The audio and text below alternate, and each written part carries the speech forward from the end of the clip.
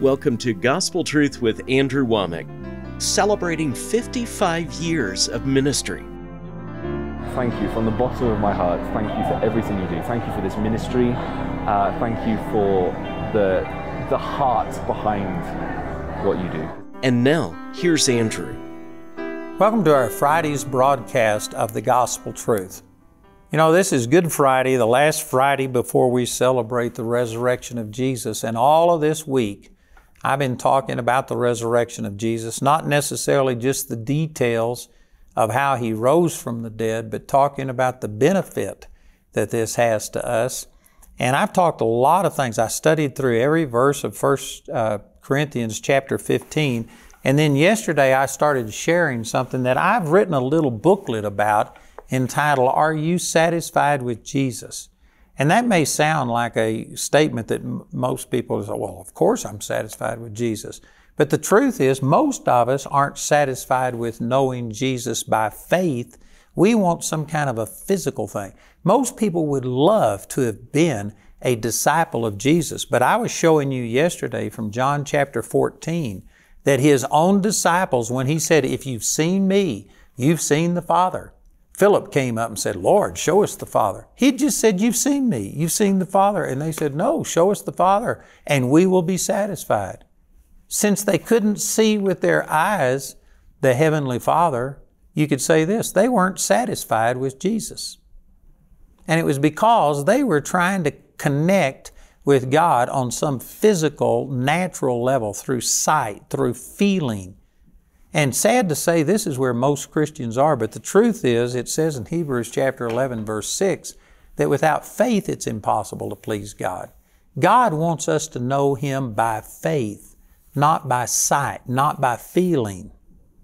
And I know that's disappointing to some people, but really, if you understand it correctly, we actually can know God better through the Spirit, through the revelation of the Holy Spirit, enlightening the Word and teaching us things. We can know God better that way than if we were to physically contact Him. And I know that that's a startling statement to a lot of people. Let me illustrate this. One of my favorite passages of Scripture in the Bible is in Luke chapter 24. God used this in my life probably 45 years ago to just totally change what I was looking for. And it has become an important part of what He told me. But this is about after His resurrection. The first part of chapter 24 talks about the resurrection, the women going to the tomb, and Mary recognizing who Jesus was. And then it says in verse 13, and behold, two of them went that same day, the same day as the resurrection morning, to a village called Emmaus, which was from Jerusalem about 80 furlongs. And they talked together of all of these things which had happened. And it came to pass that while they communed together and reasoned, Jesus Himself drew near and went with them, but their eyes were holden that they should not know Him. Man, I could spend an hour explaining that. Why couldn't they behold Him? As you go on through this story, He was still the same. He still looked the same. Matter of fact, later He appeared unto His disciples this same day, and they were shocked to see Him. They had the doors locked, the windows locked, and Jesus in His resurrected body was able to just appear in the room. There weren't the same limitations on His resurrection body that there was on His physical body. But when He appeared, they didn't believe. They thought it was a spirit. And He says, touch me, feel. A spirit doesn't have flesh and bone the way that I have. And then He said, look in my hands and see the print of the nails, and thrust your hand into my side. Get the difference? Put your finger into the print of the nail, but thrust your hand. Man, that was some wound that He had in His side. So He had a physical body. He still was the same, but some reason they couldn't recognize Him. Their eyes were holden that they couldn't know Him. Let me just turn over and read in Mark chapter 16. This is the exact same instance that's being recorded, but the whole experience of Him walking on the road to Emmaus with these two disciples is condensed into one verse in Mark chapter 16. And here's what it says. It says, after that He appeared in another form unto two of them as they walked and went into the country. So the reason they didn't behold him is because he was in another form. That didn't mean that he didn't look human or that he looked like a different human, because again, he still had the print of the nails in his hands. He still had the hole in his side where they thrust the spear in. He still was the same, but somehow they couldn't recognize him. And let me just jump ahead and say that the reason they couldn't is because he had a glorified spiritual body. And it says in 1 Corinthians chapter 2, verse 14, that the natural man cannot receive the things of the Spirit of God because they are foolishness unto him, neither can he know them because they are spiritually discerned. You have to discern spiritual things by your spirit, not by your five senses. When Jesus was here on the earth during His earthly ministry, you could perceive Him with your five senses. He had a physical body. These disciples could tell you what He looked like, how tall He was, what His hair color was, what His eyes looked like. They could tell you about His mannerisms. They knew Him in the natural, but they didn't really know Him. That's the reason Philip said, "Show us the Father and we'll be satisfied." They didn't know Him spiritually. And that was the same thing here. These two disciples had not been born again yet. They hadn't received the baptism of the Holy Spirit yet, and they could not discern Him because He was spiritual now instead of physical. And so the story goes on. Just for time's sake, I'm going to recite a lot of this, but He began to talk to them. And He said, "What kind of communications are these that you have and are sad?" You know what they were talking about? They were talking about the resurrection of Jesus. They had heard the report that He had been raised from the dead, but they were struggling to believe it. And because of it, they were sad. They were saying, "How could this be?" And here was Jesus, the one that they wanted to see resurrected, talking to Him, and they didn't even recognize Him. You know, let me just point out that there are some of you praying and, "Oh God, please do something. Oh God, reveal Yourself to me." And He lives on the inside of you. And this is His Word, and the Holy Spirit is sent to reveal it. But we just don't appreciate what we've got. We aren't recognizing what we've got. We're wanting some audible voice, some physical manifestation instead of the way that God has chosen to communicate with us. And we're missing out. God will never leave us nor forsake us. And yet there's people that just constantly talk about feeling lonely.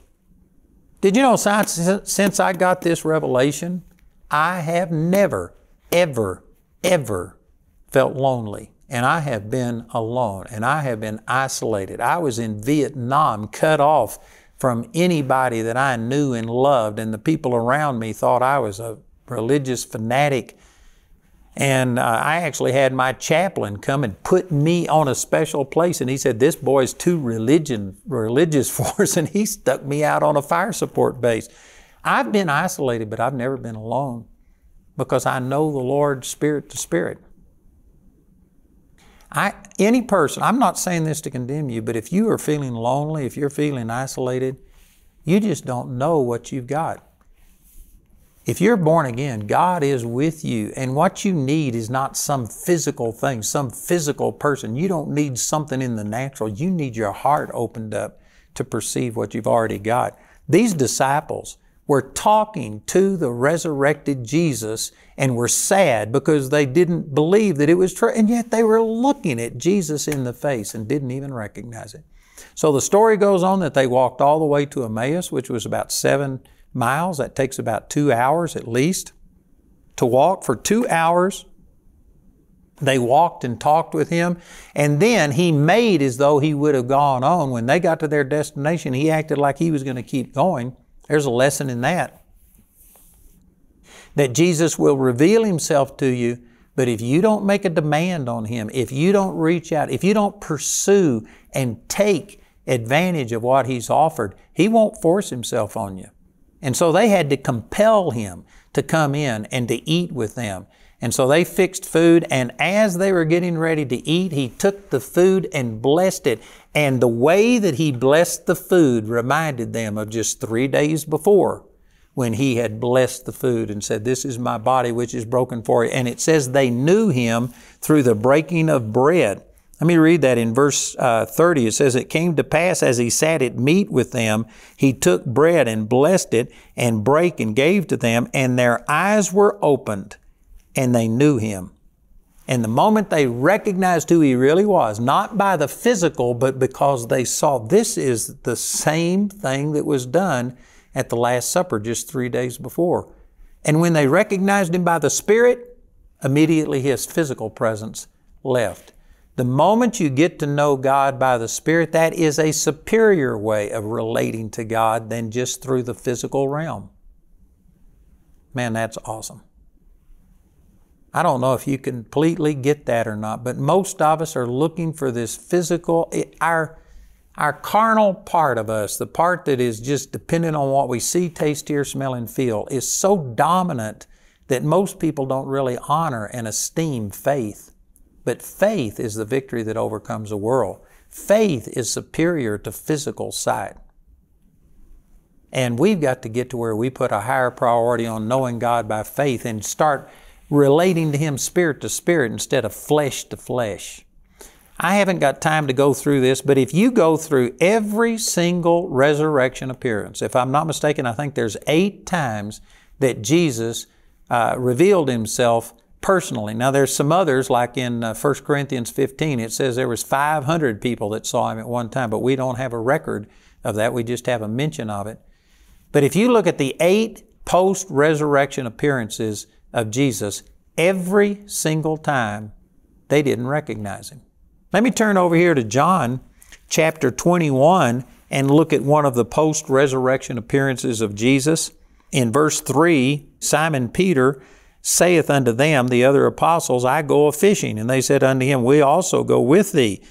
They went forth and entered into a ship immediately, and that night they caught nothing. But when the morning was come, Jesus stood on the shore, but the disciples knew not that it was Jesus. Now you might be able to say that He was so far away they didn't recognize Him, and it was early in the morning and maybe the light wasn't bright yet, and you could explain that away. But as you continue in this story, when they got face to face with Him, they still didn't recognize Him. And it goes on to say in verse 5, it says, Then Jesus said unto them, Children, have ye any meat? And they answered Him, No. And He said unto them, Cast the net on the right side of the ship, and you shall find. This is exactly what happened in Luke chapter 5. They had fished all night long, had caught nothing. Jesus asked if He could use their boat to preach a message, and so He preached. And then after He got through, He says, launch out into the deep and let down your nets for a draught. And they said, we fished all night long and didn't catch anything. Nevertheless, at your word, we will cast out the net. He said, cast out the nets, plural. They had such little faith in what He was saying that they said, we will cast out the net, singular. But when they did, every fish in the Sea of Galilee tried to get into that net. Their net began to broke. They filled their boat. They called their partners and filled their boat, and both boats began to sink. Man, it was awesome. And that's when they came to shore. They forsook their nets and they began to follow Him. And so He told them a similar thing here. He says, go back out and let down your nets on the right side of the boat. What difference does it make what side of the boat you let your net down on?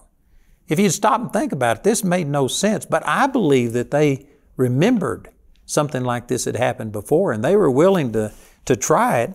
It says in the last part of verse 6, they cast therefore, and now they were not able to draw it in for the multitude of fishes. Therefore that disciple whom Jesus loved said unto Peter, It is the Lord. He didn't recognize Him by sight. He recognized Him by what He did. He says, this is the Lord. This is the same one that had done this before. And so he said, It is the Lord. Now when Simon Peter heard that it was the Lord, he girt his fisher's coat unto him, for he was naked. That doesn't mean he was totally unclothed, but he had off his outer garments, and he put on his garments and cast himself into the sea. And the other disciples came in a little ship, for they were not far from land, but as it were 200 cubits, dragging the net with fishes. And as soon as they were come to the land, they saw a fire of coals there, and fish laid thereon, and bread. Jesus said unto them, Bring of the fish which ye have now caught. Simon Peter went up and drew the net to land, full of great fishes, 153. And for all that there were so many, yet was not the net broken. Jesus said unto them, Come and dine.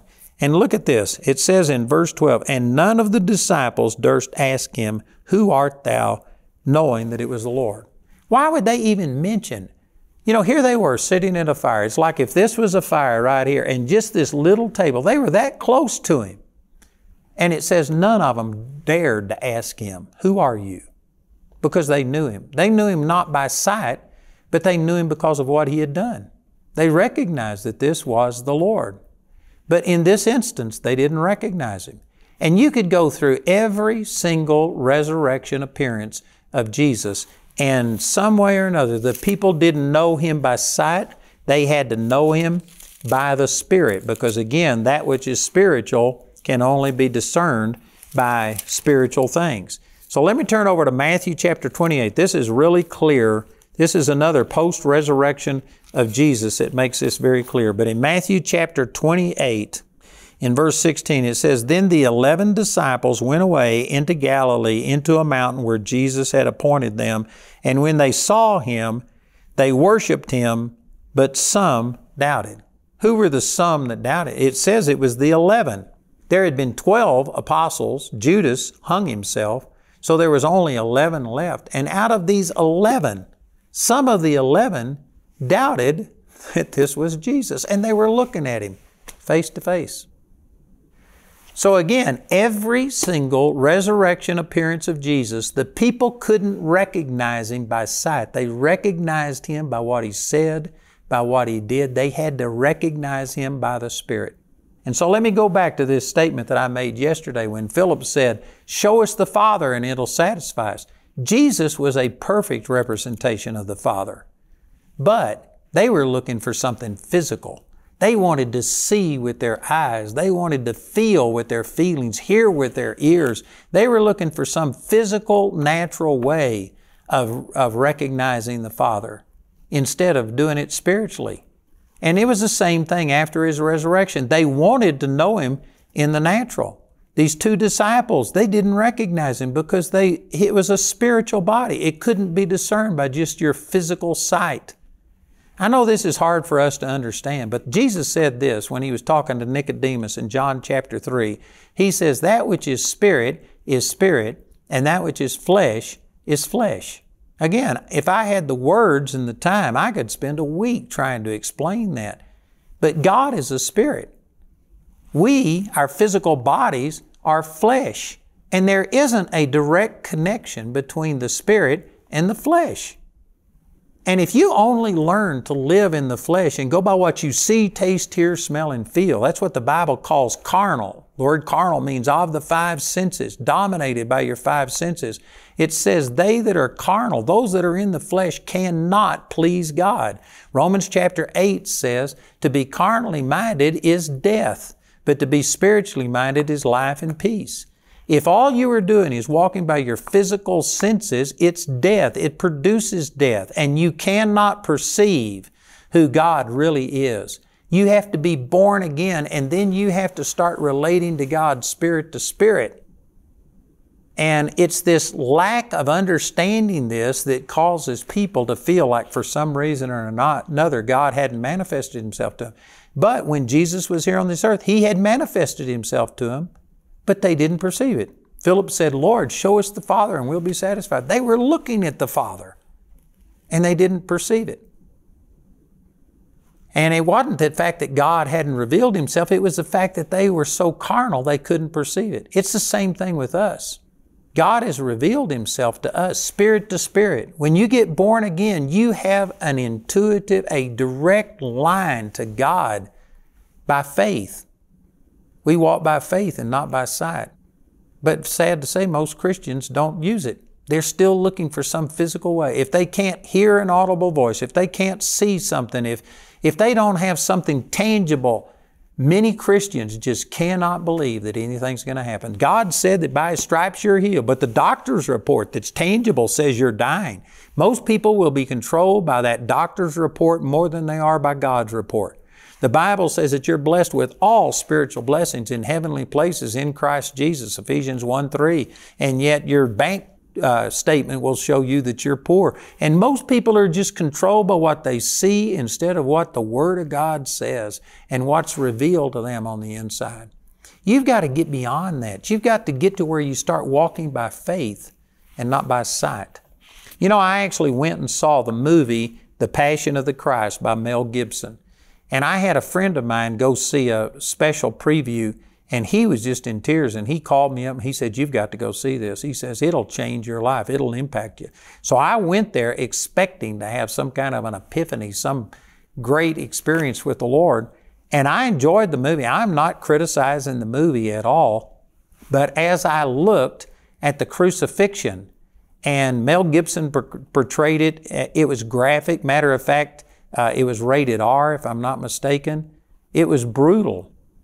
But yet, as I was looking at it, I was disappointed, because what I've seen through Scripture and the Holy Spirit revealing things to me, it was much, much, much worse than what that movie portrayed. Isaiah chapter 52, verse 14 says his body didn't even look human.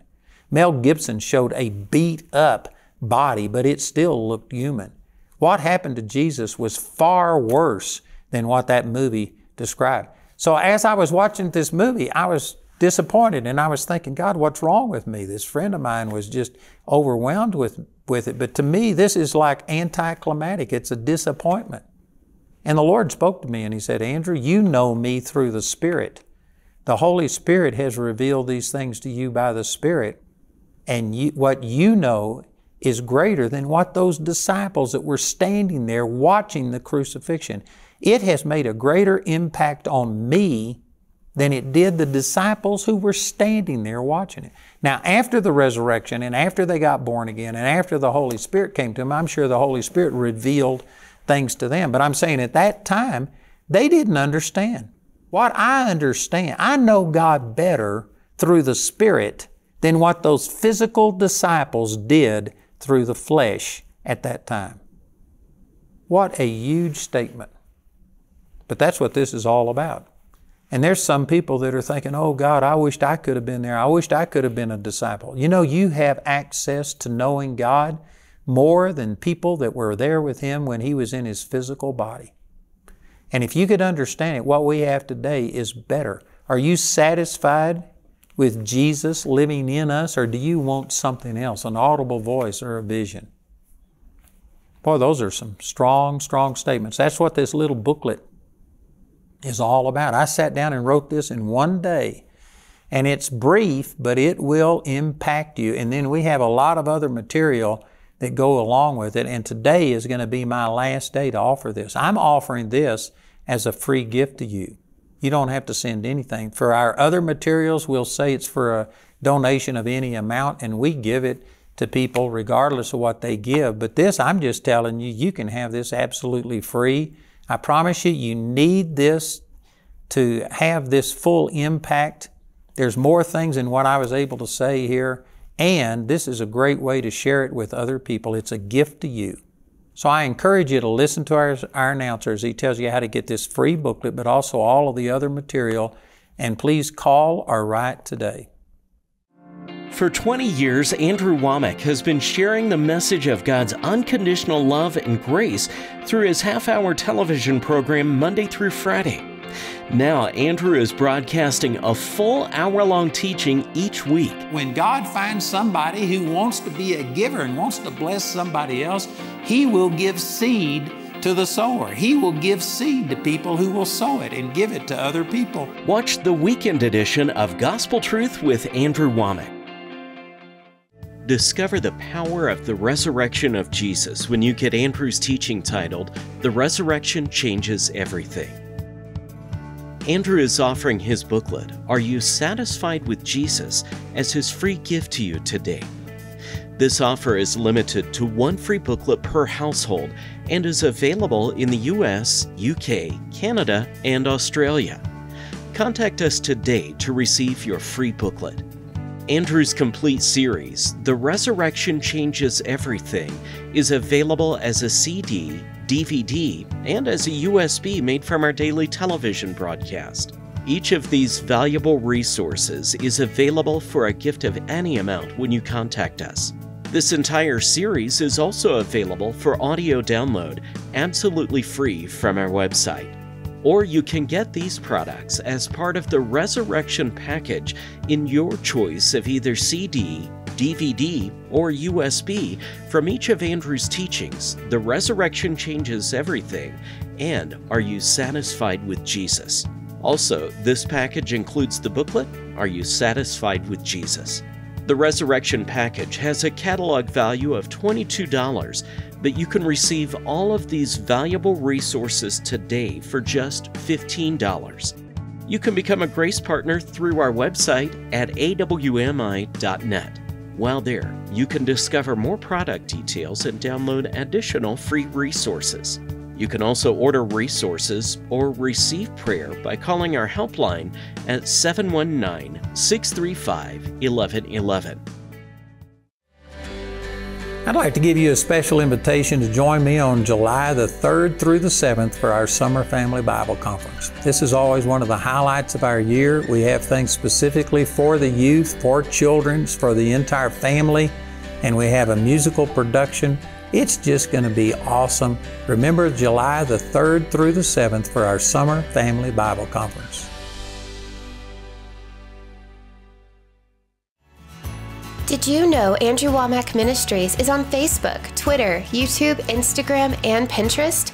We pray that we can bless you with the Word of God wherever you are in the world on any of these platforms. Follow Andrew on social media today. 90% of youth active in church will drop out of church by their sophomore year of college. 72% of college faculty members describe themselves as politically liberal, and 70% of Christian youth will completely abandon their faith. Give your graduate a lasting, firm foundation in the Word of God and their identity. I do believe, beyond a shadow of a doubt, that there are students graduating from high school for whom Charis is the absolute perfect next step. I knew that Charis was going to be a place where I was going to learn about the Bible, about Christ, about God, who I was and whose I was. One of the main reasons I wanted to come was I wanted to get God's love for me and understand that. And when I started getting a revelation of that and just realizing that how much He loved me, that's what really started to set me free. When you send your children to Charis, I think it's the best thing that you could do for your child. I know that for me, watching Ashley go through those 2 years and changing and becoming the strong, godly woman that she is, I don't think she could have found that anywhere else. When I came to Charis Bible College, I get to renew my mind, and now I believe that I'm going to be ready to someday me be able to fulfill God's call for my life and to be able to teach other people, to disciple other people. I mean, I love the teaching. The teaching is just, it's blue chip, it's top notch.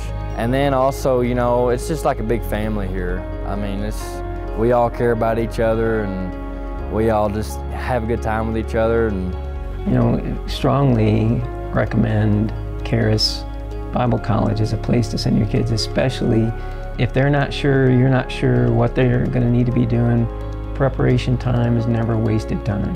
This is a college that God has ordained and established for the purpose of launching an entire generation into the world to change the world and to change the way that it sees Him.